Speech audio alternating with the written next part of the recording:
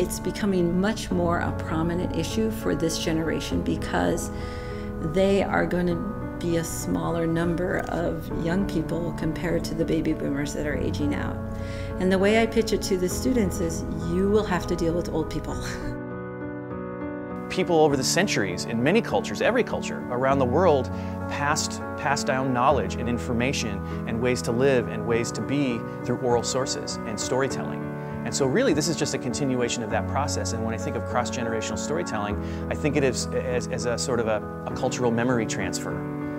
Everyone has a lot of shared life experiences, and kind of getting past the generational differences and saying, hey, we have so much more in common than we have that's uncommon is, I think, one of the huge benefits of storytelling.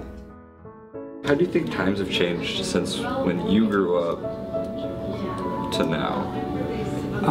I started kindergarten. Water runs downstream. It's your responsibility as an older person to share or be responsible or warn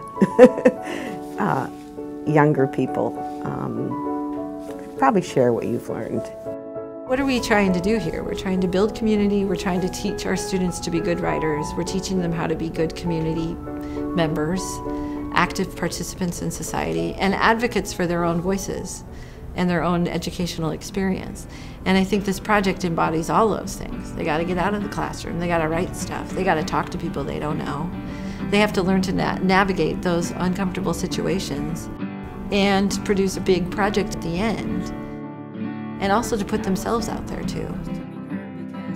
Those are all great life skills for them. The Life Project, I didn't see people as their story. I saw them as, oh, they're just there.